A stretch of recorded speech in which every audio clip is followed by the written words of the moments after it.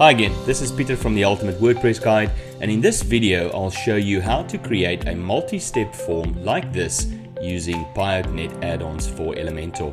So let's get started. I'll start by creating a blank section on canvas. I'll set the view height to 100% and I'll give some background color to this just to allow the form to stand out a bit more. I think that's fine. Next, I'll drag the multi-step form widget onto the canvas. And here you'll see there are a couple of settings, none of which are important right now, but very importantly, the thing that I want to draw your attention to is this form ID field. When we start building these multiple steps, it is important that each one of these steps has the same form ID, which is a requirement. And this will allow the templates that we'll create for each one of these steps to be associated with this multi-step form. Next, I'll head over to my WordPress dashboard, to the templates menu, and under the save templates area, this is where I'll create all of the templates required for each of the steps in the multi-step form. So I'll start by creating a new template. I'll select a section template and I'll call this step 1 and click create. I'm not going to start from anything. I'd like to start from scratch. I'll just close down the template editor and I'll start by creating just a blank section. Over to the widgets panel, I'll drag in the form field widget into this area. And very importantly, as I've mentioned before, first and foremost, I'll put in the form ID, which I've set up on the multi-form step widget just a moment ago. So I'll go ahead and customize this field a little bit, get it to where I want it to be, and then I'll duplicate it a couple of times. I'll set that up as the name field. I'm happy with the fact that this is a text field. I want to display a label that says full name. Do I want to show the label? Yes. Do I want to have some placeholder text? Yes, let's put Jane Doe in there. Do I want to add an icon? So an icon, we'll just put a little icon next to the form field label, but I'm going to leave that as is. I do not want to auto-complete this. I want to make this a required field. I'll leave the invalid message off. Max length, I'm okay with that. Nothing further to do here. So I'll just save that. Next, over to the style section. Here I want to just give it a bit of styling. So I'll set up the spacing between the label and the field. I'll leave the text color as is. I'll go ahead and change the typography. I'll set that up to be Montserrat, and I'll give that a size of 14. Onto the field settings, same here, I'll leave the text color as is. I'll go ahead and change the font settings here as well. Background color is fine. Input maximum width, that's okay. Here I can set this up to be sort of 50%, 100%, but I'll leave that at 100%. Input padding is fine. Placeholder text, border radius. Yes, I do want to have a border around this, just 1 pixel. I'll give it a 5 pixel border radius. I'll set the border radius to something that is a little lighter, just like that. And then lastly, on the field, I just want to set up the typography size to be 13 pixels. I'll go ahead and save my changes. Next, what I'll do is I'll duplicate these columns to give me a 2-column layout, and I'll duplicate these fields as well, just so that I have a few more within the section. So I'll go ahead now and update the rest of these. So I've got a full name, I have an email address, so form ID again stays the same. I'll change that to email. I want to change that to an email field. I'll change that to email, and let's say jane@example.com. I don't want to display the icon. Pattern autocomplete is off. Should it be a required field? Yes. And I think that's all. Next up, I'll go over to this and I'll make that the phone number form. I'll change that to a telephone number field. We'll change the label to phone and we'll give it an example phone number. Autocomplete off, required field, invalid message, etc., etc. I'll leave that as is. And then the last form, I'd like to make this a drop-down field that shows me all of the countries. So again, multi-step form is the form ID. I'll change that to country. Here I want to have a select or a drop down field. I'll change the field label to country. Yes, I want to show the label. Required field, yes. And in this section, here I'll copy and paste the country list. A little further down, if I wanted to set a default value, I can. So let's just fill that in as United Arab Emirates, because that's where I am. And that's it. I'm happy with the first template. I'll copy one of these fields so that I can reuse it again in the next template. So after I've done that, I'll head back over to my WordPress dashboard under the templates area, and I'll go and create a new template. Here I'll select section again. We'll call that step 2, create template. I'll create a new section. I'll drag the form field widget back in. Well, actually, no, I don't have to because I've copied that one. So I'll just paste that widget in. Okay, perfect. In the second step, however, I don't want to use sort of normal type fields. I'd like to use an image select field. So I'm going to select this here, and I'll say this needs to be the destination field. And instead of a text field, I'm going to choose the image select field. We'll call that destination. Show the label. Well, in this instance, I don't want to show the label. We'll come back to that in just a moment. And then in terms of the options, if I go further down, here is where I can select multiple images. So I'll go into my image library and I'll select these 4 images of island destinations that I have. You'll see that I've already populated the caption text of each of these. So we've got one for Maldives, one for Mauritius, one for Seychelles, and one for the Caribbean islands. I'm happy with these in the sequence that they are. I'll go ahead and insert this image library. Next, under the options, this is where I also want to populate the options that I have. So we'll start with Maldives. You'll see as I type that in, that option comes up. Then we have Mauritius. Then we have Seychelles. And lastly, we have the Caribbean islands. Okay, perfect. Now that this option is in, you can see if I click on each of these options, let me just capitalize that. If I click on each of these options, you'll see that the image select actually works. So I'll go ahead and do a bit of styling on this field. So under the style section, I'll use this form widget. Typography, again here I want to change that to Montserrat. Let's make that a little bigger. Perhaps let's make that 15 pixels. Text align, I want to align the text to the center.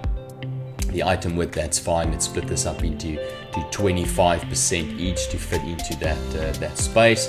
Item border radius, none there. Image border radius, input padding, nothing. I'm quite happy with these. Under the label area, there's a couple of things that I can set up here. Not really necessary in terms of spacing because I don't have a label to display. So I'll just leave that at 10 in case I want to display the label again later. The text color, I'm gonna go with the text color. Typography, that's set up to Montserrat. In terms of the field settings, here I can set up the, so we've got a border type, border width, border radius, all of that looks fine. I'll go ahead and click publish. Before I go, I just want to go back and switch on the title for this field because I do want to use it later. So I'll go back to the content area for this. I want to show the label. And back to the style section, I'll go back into the label field again. Again here, I'll maybe just change that to a value of, let's say, maybe 35. I'll change the typography here. We'll make that contrail. I'll set that up to maybe, let's say, 24. And instead of destination under the content area, here I'll say, where do you want to go? Okay, perfect. I'll save that and move on. For the last template, I'll head back over to my templates area, save templates, and I'll go and create one more template. I'll call this step 3 and create the template, and I'll create a new section. Now I've copied one of the fields from the step 1 form, which I'll just go ahead and paste in this area. And again here, I want this to be a 2-column layout, so I'll just duplicate that. So I've got 2 forms. So in this area, let me add one more. So I'll just duplicate that field, and then I'll duplicate the entire section because I want to have a full width comment section or a message section below. So I'll just delete this section, and I'll delete that field. Okay, perfect. So in this area is where I want to populate the number of adults, number of children, children age, and ask the visitor if he has or she has any special requirements. Okay, so I'll go back into the form. Here I'll change that field to adults. And here I want to make that a select field, so that needs to be a drop-down list as well. And here I'll say number of adults. I can actually go and delete this field and just copy that one over. So we'll paste that. I'll go over here. We'll change that to the field ID of children. That's a select field, and I'll change that to number of children. Okay, so let's just go back, see if everything is set up. So I've got the form ID, form field, details, it's select field. Yes, I want to show the label is a required field. Yes. So here I need a couple of options. I'll just add in a few values. So I'll put each of them on a separate line. So let's just make the 4 options, and I'll copy this, and I'll go over to the children field, and I'll paste them there. I want to have a default value as well. So for the children, let's make the default value there 0, and back on the adults field, let's at least make that 2 people. Okay, for the next one, which is the age of children, so age of children, I'll just create that as a normal text field, and I'll give the field a unique ID, and in the placeholder area here I'll just give them an example. So 8 comma separated, 10 comma separated, 16 for argument's sake. So we'll just capture the values like this. And then for the final field, we'll use the message. I want to make that a text area, and here, do you have any special requirements? Okay, perfect. Placeholder text, I'll leave that blank. I'll make that a required field also, and I won't keep that a default value. Okay, perfect. So that is it for the 3 steps that I need. I'll go ahead and save my work. So now that I've created all the steps required for my multi-step form, I'm going to go back to the page where I pasted the multi-step form widget earlier, and I'll just go ahead and refresh that. And as you can see, at the moment, there is still nothing, because that's because we haven't configured anything yet. I'm going to head over to my templates dashboard. So I'll go to my save templates, and very importantly here, I need you to take note of these template IDs. So that's step 1, step 2, step 3, and I'm going to head and copy this one, and I'll come back and copy each one of these individually because I'll have to paste them into the steps area. Okay, so I'll go back here, I'll say edit with Elementor just to bring up the content editor for my multi-step form, and I'll select the multi-step form widget. So here you can see I have the ability to add some items. So item 1, here I can give it a step title, so I'll call this personal details, and just spell details correctly, and then I'll paste the template ID in here. And here you can see already that's the step 1, and it populates the information from my form. Perfect. I'll create step 2, and that is destination details. I'll go back to my templates, and I'll copy that template ID, head back in here and paste. You'll see that the next one is populated. And lastly, I'll create a step called passenger details, and same thing, go ahead, copy and paste the template ID in. Okay, So now all that's left to do really here is to style this area up so that the form looks nice and presentable. So I'll go ahead and fast forward the video, and I'll do that now.